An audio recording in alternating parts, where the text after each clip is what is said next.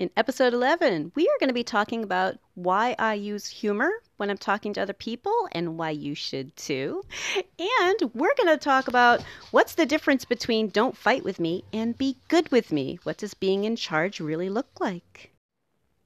This is the Creating Great Grooming Dogs podcast. I'm Chrissy Newmeyer Smith. I'm a certified professional groomer, a certified behavior consultant for canines, and a certified professional dog trainer. And this, my friends and colleagues, is the podcast where grooming and training meet.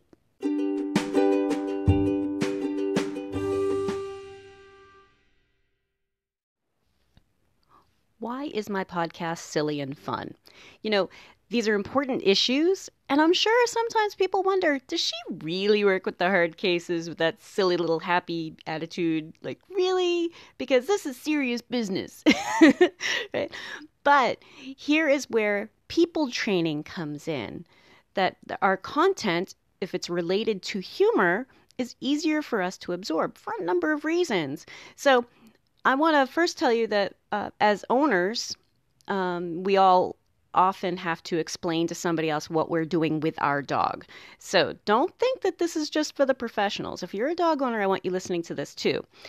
As a dog owner, there are times where I have to explain to my vet or somebody else that, all right, what I'm working on with my dog is this. So if you bring him in the back room and you're drawing blood and he's doing it very, very well, could you please do this?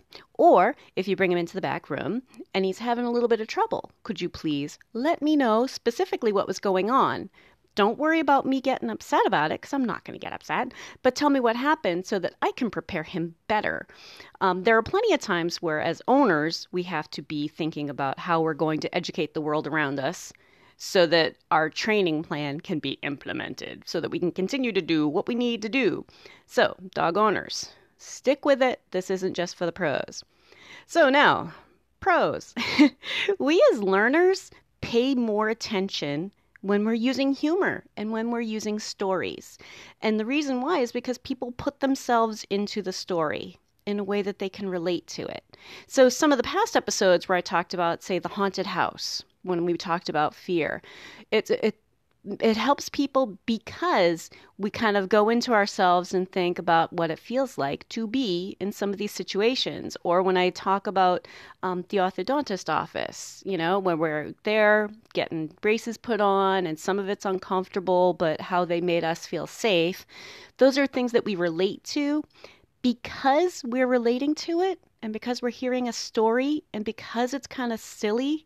That information is absorbed by us better than if I just spewed out a whole bunch of technology, a whole bunch of tech talk. And, the fact is that I listen to the boring stuff and then present it in my own way because I kind of like talking to people and creating stories and having a sense of humor about it. But some of the stuff I listen to is fascinating, but presented in such a boring way. So another thing that humor can help with, and part of why I'm silly about it, is because it can help keep us curious about new information. Like my goal is, for myself, is to continue to be curious, to continue to want to learn about something new. Like, oh, how are they doing it? Oh, how is that group doing it? What are the e-collar trainers doing? What are the clicker trainers doing? How is this being done in zoos? How is this being done with reptiles? Like to be curious. Part of what helps me be curious is when people can show me something interesting or explain it in a new way or visually interesting. I often will turn on Netflix and just click through and say, what do they have for documentaries? And come across something that's totally outside my zone, my scope of knowledge, and just enjoy it. So being curious helps us learn.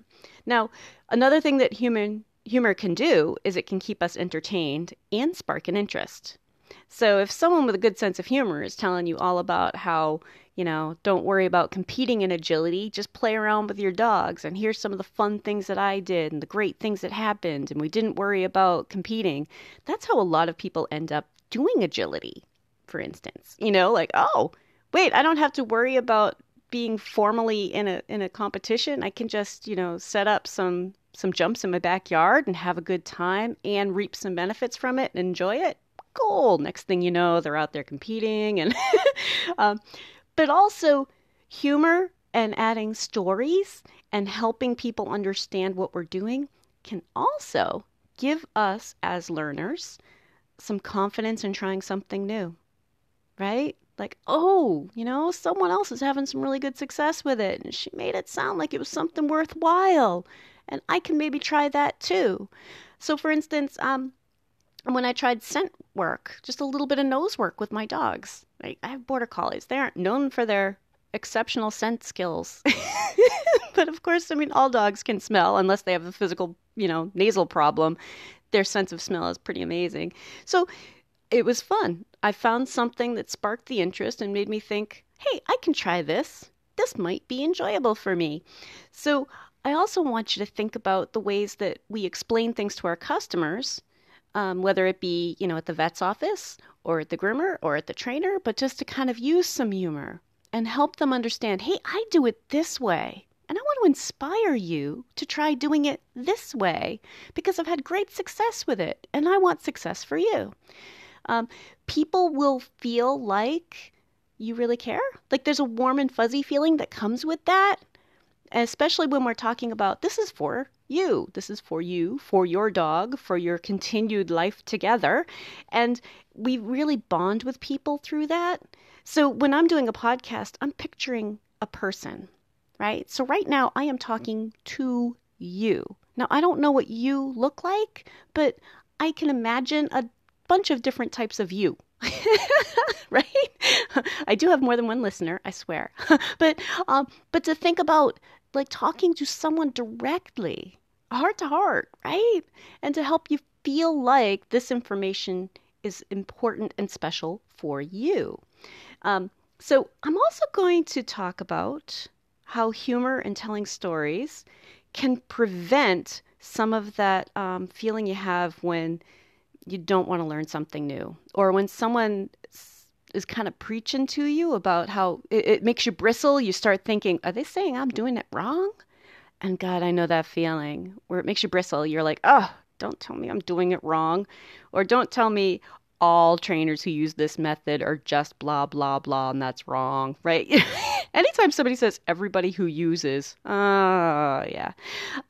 So when I hear things like everybody who's using, cookies is just wrong, right? It makes me bristle, right? Like then I get a little bit us and them, and that's not a good place for learning, right? So if you're using humor and we're using storytelling and we're helping someone walk our path, right? Helping someone go, what happens if I go left?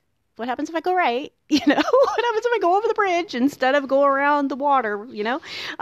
That if we help them, we're also preventing that feeling of I need to justify the way I've always been doing it because she's implying I'm doing it wrong, right? I'm not implying that anybody's doing it wrong, and I don't want people to feel that way. So that's why I bring a lot of humor and a lot of storytelling to the way that I teach, because, it also can help with spreading that information even further. So if you learn it as a interesting little story from me, you can spread it to somebody else who might spread it to somebody else. And I have an example of that. I ran into a customer in a CVS pharmacy, like years and years after we had worked together. I would say about 7 years after we had worked together. And honestly, he came over and said, oh, hi, Chrissy. And I'm like, oh, I am so sorry. I recognize your face and I'm drawing a blank. Then he told me who his dog was. I'm like, oh, yes, right. From whatever street. I recognized who he was at that point. So what was interesting is that 7 years later, he not only remembered the information, but told me that they still laugh about how I acted it out in their living room. And that they understood the information, they remembered it, they implemented it, they didn't make those mistakes again, but also they shared the silliness and the story with their dog-owning friends over the years. Like somebody else with a similar problem, they're like, oh yeah, we used to do it that way too. And then the trainer acted it out and blah, blah, blah, blah, blah. And we were in the living room realizing, oh no, we've been making it worse and just being silly. And so their friends also learned the message too, right? And that's what's really exciting about using some humor and helping with the story, like making it real, giving human examples. Even though I know I crossed the line into anthropomorphizing, which is, assigning human motivations and human emotions to another creature. But I think that there are enough parallels that if that helps us to gain some insight into what some of these little dogs are doing, or big dogs, right? Then we can all learn better. So that's why I keep my podcast silly and fun, because it's better for learning and it's more interesting for all of us to engage together instead of any of us feeling like somebody's doing it wrong or feeling like they're being singled out or being told off or, like that's just silly. There's no room for that. We're all just on this journey. This podcast had actually started off as a book. And I had been writing this book for a long, long time. I'll still probably write the book. But what I found was that every single time I thought I had something finished, I had new insights to change. So I'd get through a chapter and I'd get to another chapter. And then I'd read through an old chapter and go, oh, I don't even do it that way anymore. Right? Like, oh no, I've learned more since then because I'm always trying to find out more. And I'm a behavior geek. I don't expect everyone else here to be a behavior geek. So as I learn more, I share it. And if a podcast is the way to share it while it's current, great. But I found with book writing, man, just every couple of months, I was like, oh, I learned something new. Where am I going to put that in? So using humor and using stories and keeping us all kind of interested in this subject is really my goal. And it's not because the issue isn't important. It's because the issue is important, and it's important for us to work together and try to find solutions. If you're enjoying my podcast, please remember to subscribe so that you don't miss any episodes.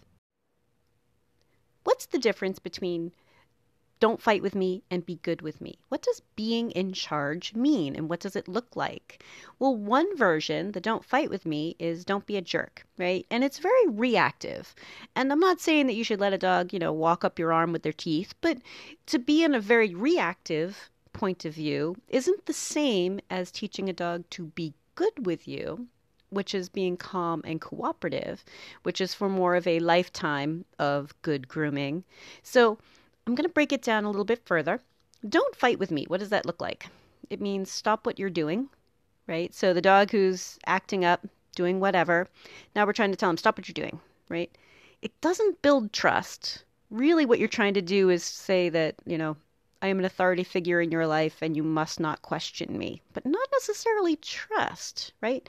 It won't translate to anybody else. So you might teach a dog that, okay, she definitely doesn't put up with my shenanigans and I should just stay still. But it doesn't translate to anybody else. The next person, they're going to be like, who are you to touch my foot? You haven't earned that. She earned it by fighting with me. And I eventually figured out it wasn't worth fighting with her, right? But it's also a fight for control. If you are in charge, you don't need to fight for control. And we'll talk about that a little bit more with what we do when we're in charge in my version, right? So, but don't fight with me is very reactive. And what you're doing is in the moment, you are reacting to a dog who doesn't know what to do, right? They don't have an idea of what they should be doing. And they are often just as frustrated as you are. Like, what do you want from me? Leave my foot alone, So, and I know a lot of the time, I was actually part of a discussion on a grooming list this week where it was, well, you're supposed to hold on to them and really they have to learn that they have to do it. It's part of the training process. But if we're forcing it, it's a fight for control, right? Which if you're fighting for control, you're not really in control. It's something I see my owners doing quite a bit that I have to kind of point out to them. If you have to get mad, you're not really in charge. Or if you have to struggle with them, you guys are both struggling. Like he's not the one struggling, you're both struggling. Because if you have to grapple to get a harness on to go for a walk, that's a struggle, right? If you slow it on down and spend time teaching concepts and teaching them what's going on, that really is the no nonsense version. That's the fast track to greater understanding for a dog for their future. So the be good with me in instead of don't fight with me, be good with me is the do this. Telling the dog, do this, do this. This is what I want. This could earn you cookies. This might mean that I back off, but this will build trust. Like, okay, I will tell you what I want, what I'm doing, and how I want you to do, and that's going to be easier for others. So the dogs that I work with are often better for their vet, for their owners, for another groomer if they go on to another groomer, because sometimes I'm just there to help with the beginning, expecting them to go off to somebody else. But it does also mean that the person who is doing the teaching is in control. I know sometimes it feels like, but if you have to use cookies, are you really in charge? Well, it's not about using cookies, but it's about teaching them, okay, I'm going to build this skill set that I want you to have. Because it's a weird skill set, right? Vet procedures, grooming procedures, that's all kind of weird for a dog. You know, they're like, what are you doing putting something in my ear? Why are you picking up my leg that way, right? But also, those things are kind of sensitive and personal. I want you to think about you want the dog to trust you while you're working on them.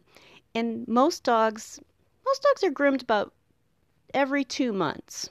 So if you think about from every 2 months for 15 years, that's 6 times a year for 15 years, right? That's a lot of times that we're going to be doing this. Now, I don't want to fight with a dog 6 times a year for 15 years. Right? That's not fun. That's what, 90 grooms? Right? Like, we're going to fight 90 times? Good God, if only I had spent some time in the beginning teaching you how to be good for it. Right? That's the fast track. Spending time in the beginning so that the life of that dog is going to be easier. So spending time in the beginning feels like a waste of time sometimes, right? Like, this dog's never going to let you, right? But if you spend the time in the beginning for greater understanding as time goes on, because often those dogs who get kind of old and get a little bit of dementia or start having some sore joints later in life, if what's been holding them still on the table is the threat of I'm going to fight with you, it starts to fall apart with a dog who is old and frail, right? Whereas those same dogs who've learned to trust me can indicate to me, oh, that's uncomfortable. I don't want you picking my leg up that way. Right? Without turning and trying to snarl, without trying to bite, without going to an excess of being kind of freaked out. So sometimes I get these dogs when they're like 12 and they're limping and they're blind and they're deaf. And because they have always been under the threat of, don't fight with me, stop what you're doing, knock it off, right? And not because anybody who did it was trying to be mean. That's not what I'm saying at all. Because God knows I used to do it. I'm like, hey, just knock it off. When is he going to learn this? You know? But instead, I want you to be thinking about, how can I build the skill that I want him to have? Build it. Make it happen. Teach him to be good. Sometimes what I'm using is some of my large animal background. Now, I know in the horse world, there's still a lot of force going on in the horse world, but let me give you an example from the dairy farm. Because I worked on a dairy farm for a while with the cows, and you might think that cows are docile, but a cow who's upset can be a real danger, right? But the first time you go to milk a heifer, the very first time she's been milked, that is a very sensitive moment. Okay? It's a very personal moment. And she's been out with the herd, we in our barn, all the cows were in the barn and we were moving the milking machines. We didn't have a milking parlor where the cows walked through. So she's watching the cows beside her being milked and getting used to us, sitting beside her and touching her and stuff. But that first milking, you really need to bond with that animal and like, okay, we're just going to stay calm together. And this is the weird machine. And here it comes, right? And I think sometimes with small animals, because we can physically force them, because we can physically overpower them, we rely on it too much. So, like, there's no way for me to really physically overpower a cow. Like that really wasn't going to happen. That's not how you get a milking done. Right? So when we spend the time to be like, okay, calm down, and I'm only going to proceed when you're calm because I want you to trust me, because I want you to let me do this. And what I find is that the dogs that I groom, even if the owners aren't really trying to do anything at home, or they're still struggling because, as a groomer, not everybody follows instructions. That's okay. Or they follow the best they can, but they don't want to be a training customer, right? But I can get anything done on those dogs. Anything. Anything. Like I've been like the one who came over and double checked or opened their mouth to take pictures so that I could like blow those pictures up so their owner could really see what's going on with their teeth, right? So when we want our dogs to know that we're in charge, that's true. That's correct. They do need to know that we're in charge because we can't leave safety to the dogs. In their mind, they'd be like, let's jump off the table. And, like they're not going to be safe. They do need to follow our lead. But we don't have to force it. And forcing it creates more fighting. It isn't as helpful as we like to think it is. The no-nonsense version, the fast track to getting a dog who's going to be good for the 15 years of their life, is to teach them to build trust and teach them that we're going to do this and this is what I need from you and this is what I'm doing right now and everything is going to be fine. I don't fight with them. And it's not because I have to give anything up. I don't have to be all wishy-washy. I'm still in charge. I'm always in charge, right? That's my grooming table and I'm in charge. But I'm choosing to build the behavior I want because 90 groomings is a lot of fighting, or 3 or 4 groomings to teach, and then the rest are a breeze, right? Imagine that dog is one of your favorites for the rest of its life. Let it be a breeze. It'll be wonderful, right? So when I want you to be thinking about, do I tend to default with, hey, stop it, knock it off? Or what happens if I say, all right, let's calm down together and try again? Give it a try. I want you to be thinking about, is that going to work for you? That it's a no-nonsense version. I'm not going to fight with you your whole life. Let's relax together and let this happen. Okay? So everybody have a great week and stay curious. If you'd like to talk to me, you can find me through my grooming and training business, happycrittersdogtraining.com, my email, chrissy@happycritters.net, and through the Creating Great Grooming Dogs Facebook page. And we have these awesome devices in our pockets that allow us to do live video with each other. I can help you with the dog on your table. We can set up live lessons, and you may be surprised at how much we can get accomplished together via video. I'm also happy to come to you if you're near my area in southern New Hampshire.